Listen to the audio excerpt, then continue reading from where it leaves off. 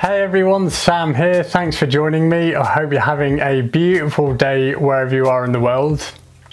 Now, for those of you that have been watching my channel for a little while will know that I love to paint mountains. It's one of my favourite subjects to paint, as well as seascapes and landscapes in general, but definitely mountains. I also live here in New Zealand, which is full of mountains as well, so there's plenty of subject matter to paint. Now, the other thing about painting mountains is I think it's good for beginners as well, because it really helps to get your head around colours and values and making landforms recede into the distance and painting them in a manner that they look like they are in the distance.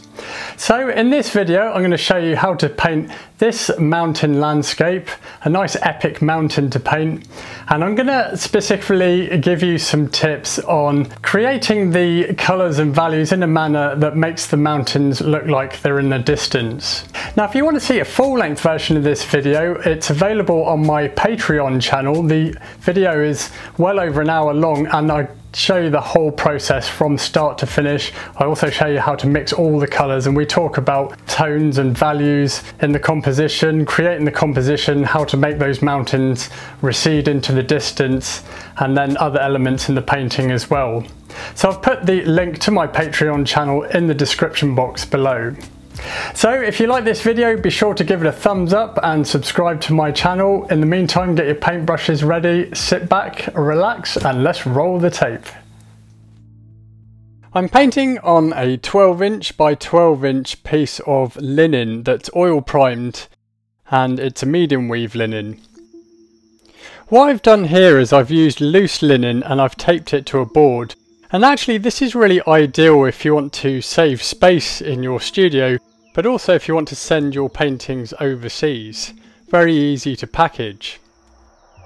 I'm using oil paint for this artwork, and I'm sketching out my composition using burnt sienna and a medium called liquid, which helps to improve the flow of the paint and speeds up the drying time. Now, you could just as easily paint this in acrylics as well if you wanted. As I sketch out the composition, I'll go over the colours I'm using. I'm using a brand called Blue Ridge oil paints, and the colours I'm using includes titanium white, burnt sienna, yellow ochre, cadmium yellow, cadmium red, alizarin crimson, ultramarine blue, and phthalo green. Now, it's a reasonably limited palette, but I believe you can paint any landscape using these colours. Now, if you want to get your hands on some Blue Ridge oil paints, I've put a link in the description box below. These are awesome artist quality oils to use, and they ship worldwide. Whenever I start a painting, I always look for where are the dark values and shadows.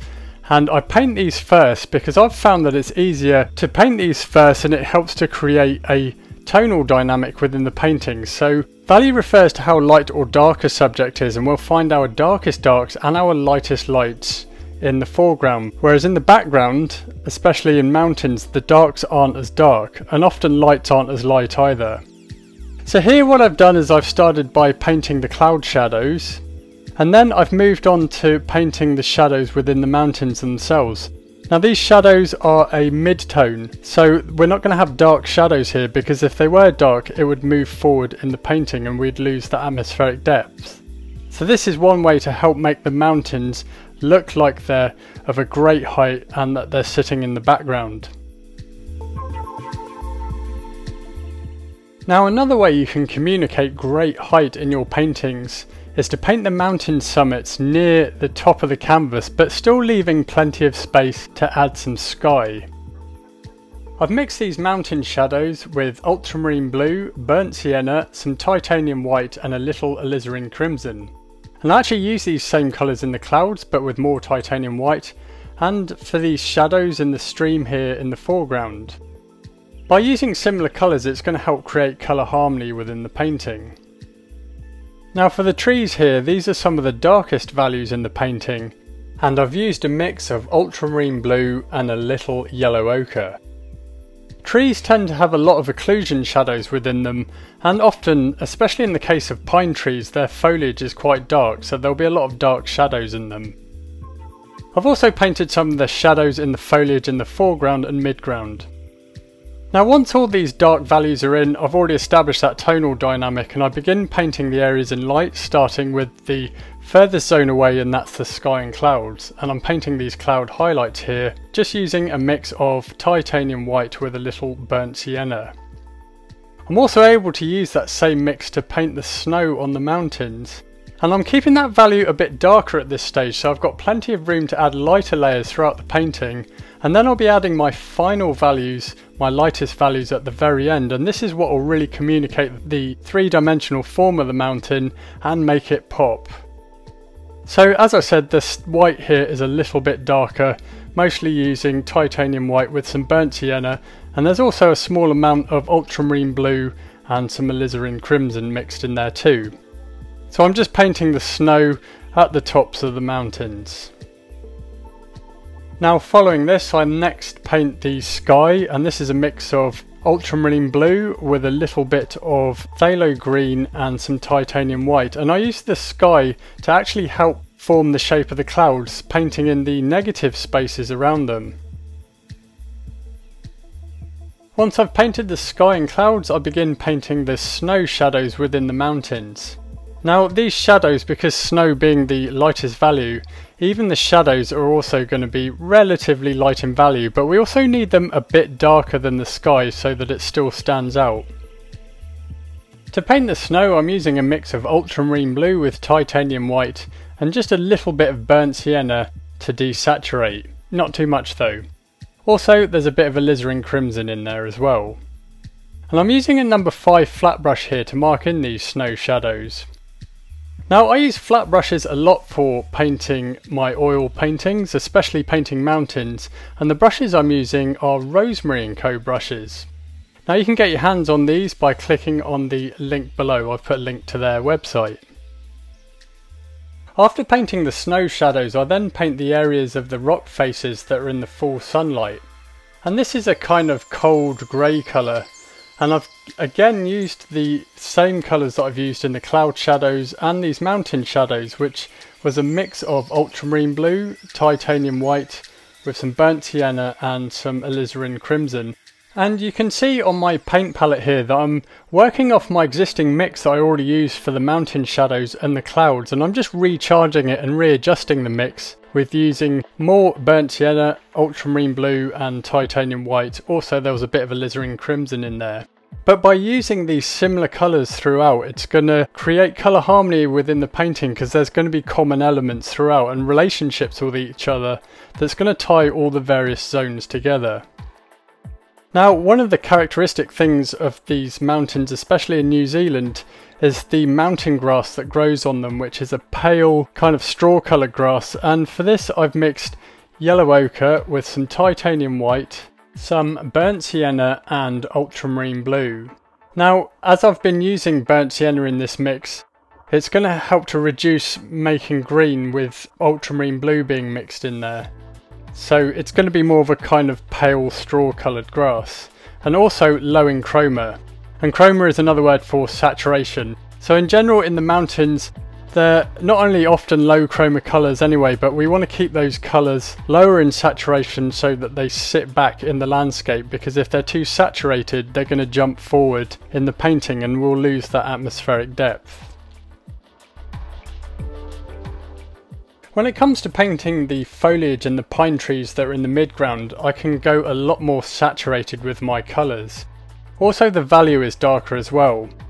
For this I've used a mix of ultramarine blue with yellow ochre, some cadmium yellow, and this is my basic mix. There's also a little bit of titanium white in there, and then I've also rounded off the colour with a little cadmium red. Now red being opposite to green on the colour wheel, it's just going to help to make the green look more organic, and it also helps to desaturate it a bit as well. Green can be a tricky colour to work with because it's easy to make them look too artificial or neon, so a way we can counteract this is by mixing its colour opposite into the mix, which is red. Or a colour that contains red, such as a burnt sienna, an alizarin crimson, or even a cadmium orange. That also works really well with landscape painting. So now here in the midground I'm just marking in some of these bushes and shrubs, And then I mark in the stream that's leading the eye towards the mountains. Now this stream is serving quite a key role in this composition because it's creating flow and rhythm within it, and this is known as an S composition. The blue here is mainly reflecting the sky, so I've used the same colours that I used in the sky but just made the value a bit darker. So this was ultramarine blue with a little phthalo green and titanium white. Now a little bit later on in the blocking in stage I actually decided to make the stream a bit wider because I felt that it was too narrow. I also added more interest in the painting. Now next I painted this silty sand and pebbles that are on the banks of the river here in the floodplain, and again this is the same colour combination that I've used in the clouds and the mountains, a mix of ultramarine blue, burnt sienna, titanium white and alizarin crimson. So that's going to tie that zone together with the mountains, the foreground, the mountains, the clouds shadows and the mountain shadows. So it's all tying these together and it's creating relationships, and it's also carrying across that colour harmony because I'm using similar colours throughout. So this is a way you can create nice looking paintings that read well to the viewer. Now once I'd worked on the foreground and midground, I then went across the whole painting and restated the dark values, especially some of these mountain shadows because they were a little bit too light and I needed to make them a bit darker. But then at the same time I could also paint some of these exposed rock faces as well. They're in shadow, so the same colours that I was using before but with less titanium white in it to make the value darker. Now at this point in the painting I'm finishing up the blocking in stage by restating some of the dark values in the scene, such as in these pine trees here, just tidying up their forms, and also just adding some more details to the foreground and midground in general. It's at this stage of the painting that I just want to check that all my values and my colours are working and that I'm getting that atmospheric depth as well. And then when this is done I allow the painting to dry. Now I'm using Liquid Original, which helps to speed up the drying time, but I usually leave it for a few days anyway. Now here it was a few days later, the painting was dry and then I started adding more details to the mountains. Now what I'm doing here is I'm making my layers lighter than the previous layer so that I can build up the three-dimensional form. So here painting in these snow shadows using the same colours as before, but just making some of those layers lighter than the previous layer. Following that I then work on the areas of the snow that's in the full sunlight. And again using the same colours that I was using during the blocking in stage, which was titanium white but with a little bit of ultramarine blue, burnt sienna and some alizarin crimson, but really just a tiny amount this time because I want the layer to be lighter than the previous layer, so it's building up the form of the snow. I'll be saving my lightest values until the end of course. Now following this I really start to add more detail to the mountain, building up the form overall, painting some of the areas of the exposed rocks, especially the ones that are in shadow, and then painting some more of those rock highlights, that cold grey colour. Again I'm using the same colours that I was using during the blocking stage but making the values lighter than the previous layer. And most of these colours are all centred around ultramarine blue, burnt sienna, a little alizarin crimson and titanium white. I try to keep my colour mixes as simple as possible and also carry them across throughout the painting, but by using fewer colours in my mixes it also helps to create cleaner colour. Now this isn't always possible, especially when you're painting things like trees and foliage, but where I can I try and use less colours in my paint mixes. So here I'm just painting the highlights on some of these exposed rocks. Then at this point in the painting there wasn't really much left to do on the mountains because I actually had to wait for it to dry again so that I could add the final highlights. Although what I'm doing here is I'm adding a few highlights to the lower section of the mountain. This is where I'm painting some of that mountain grass, again using the same colours that I used during the blocking stage, but there is more titanium white in the mix. Now I painted this artwork over about 3 sessions. I quite often do my painting in the evening, and during this session this is where I was adding more details and really working on the forms of all the elements within the scene. So for now the mountain, there isn't much left to do until I add the final details and highlights at the end. So here I was working on the trees in the midground, adding more shadows and details to the foliage. And then I moved on to the foreground where I spent the rest of the time working on the water. So adding more layers to that and then adding more lighter layers to start communicating the ripples that are in the water and some of that sky reflection as well. I've mostly been using a number 3 filbert brush because I really like that rounded edge. It's really good for painting ripples. At this point in the painting it was really starting to come together, and all that there was left to do was to add the final details in there and also the lightest values, which I've been saving till the end. Now, as I said before, the lightest values are here in the snow, and I've used a mix of titanium white with just a small amount of yellow ochre, and that just helps to warm up the white. But you can see how much lighter that is now than the previous layer, so I'm adding these highlights a lot more sparingly, but it's also helping to build up more of those jagged forms within these mountain peaks. I used a number 3 filbert brush and just worked my way across the top of the mountains, and then I used a much smaller number 0 round brush to paint some of those really fine details within the exposed rock faces on the upper section of the mountains. Now, the last thing I do here to complete the painting was I added more details to the pine trees and the foliage in the midground, and then details in the water, so really communicating those ripples. It's more faster flowing within the middle of the stream, but it's not particularly fast flowing water. But here I'm just using lighter layers of blue and the same colours that I was using before, just a mix of titanium white with a little ultramarine blue, phthalo green and some titanium white. Then one of the last things I did for this painting was to paint the suggestion of rocks and pebbles in the floodplain at the banks of the stream here. And I'm using a number 0 round brush. Now, in the actual reference photos there was lots of pebbles and too many to paint really, so what I normally do is I just paint the suggestion of a few and just let the human brain fill in the rest of the information. But it was at this point the painting was complete. Now, the one cool thing I love about painting on loose linen is getting to peel off the masking tape right at the end of the painting, and this is where you can see the whole painting revealed without the mess around the edge of it where the paint's gone onto the masking tape. And so I peeled off the masking tape to reveal the painting. I even filmed it on my iPhone for some of my social media channels.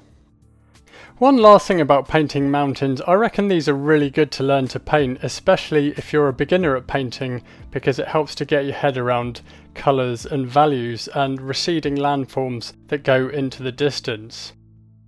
I have to say I really enjoyed painting this artwork.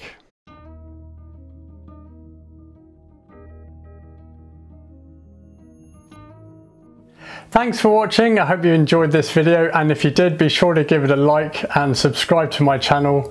Also, feel free to leave me a comment in the comments section below. Now, if you want to learn more about painting landscapes and seascapes, then check out the painting resources I have on my website. I've got a painting blog there full of lots of written painting tutorials, including lesson notes that accompanies this video as well, and I've put the link in the description box below. I also have full-length painting tutorial videos for sale as well, and as I said earlier, you can see the full-length version of this video on my Patreon channel, and also all my other full-length videos as well. There's about 2 years worth of videos on there, all covering different aspects of landscape painting, so it's like a landscape painting course, and you can access this for just $5 a month or for $51 for an annual subscription where you save 15%. So as I say, links are in the description box below. Lastly, if you sign up to my email list, I'm giving away a free ebook on Introduction to Oil Painting. Again, all the links are in the description box below. So I hope you enjoyed this video and that it inspires you to paint some mountains. Thanks for watching, have a beautiful day, and I'll see you in the next video.